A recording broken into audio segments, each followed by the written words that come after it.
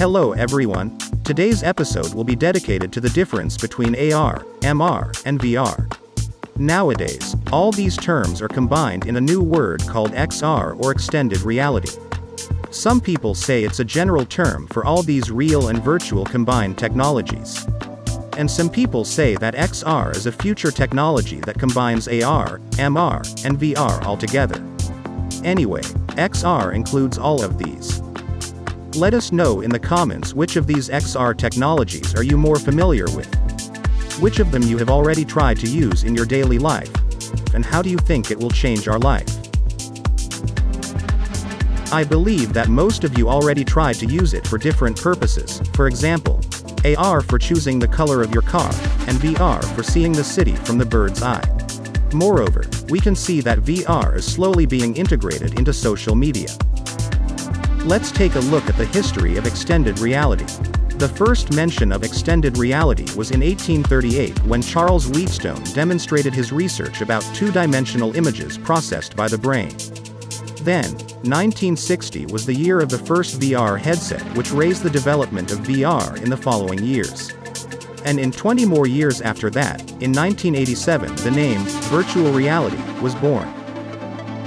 Okay, let's take a closer look at each of the XR technologies, and try to better understand each of them and their differences.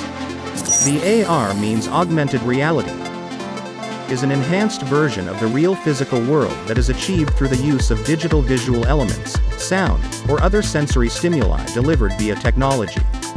For instance, by wearing AR glasses we can have more advanced navigation, weather information, shopping, communication, control, and other functions. Nowadays, there are many brands have already created AR products for us.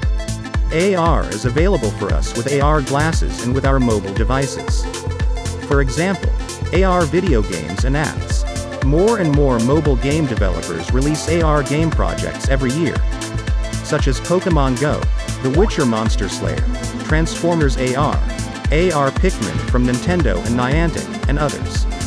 Another example is Instagram filters, which are also considered AR. Next is MR or mixed reality. In other words, it is the coexistence of the real world and virtual world. MR is like an advanced AR. In the MR, it's not only put virtual subjects into the physical space, but also can interact with it. You can through the motion capture or space exploration to control the virtual subject. What example of MR do we have? In future, the technology will be more mature, the motion capture will be more precise. We think that MR will be used more for educational, business, and medical purposes. If you have any other examples of MR, let us know in the comments. Let's move to the last one, VR. VR stands for virtual reality. It is computer-generated imagery. VR technology allows you to immerse in worlds that are completely removed from our own. Looking at the latest news, VR will be used a lot not only in games but in other fields as well, such as simulation of medicine, photography of street, etc. In future, highly possible will become into the fantasy world like those movie scenes. Let us know in the comments what is your favorite VR game, and which VR game are you looking forward to playing. That is all for today. Do not forget to subscribe to our YouTube channel and learn more.